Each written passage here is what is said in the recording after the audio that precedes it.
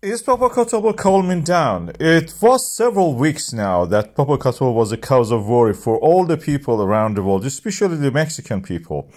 And it was erupting vigorously. Huge columns of ash were rising. This volcano is 5.5 kilometers tall, but the top crater we are talking about.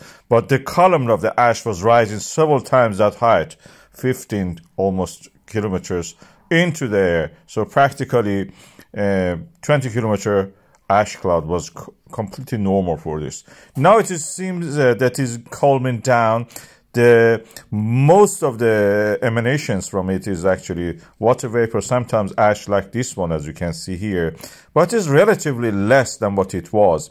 Is strong winds also partly responsible for this scattering it and causing it not to be so much dramatic in the height as it was in the past. But now it seems the level of the eruption, the activity is reduced. We don't understand why it is there. The magma chamber probably is just depleted, and the amount of the ash spreading toward the south is just reduced heavily. So is it calming down? It seems at the moment it is so.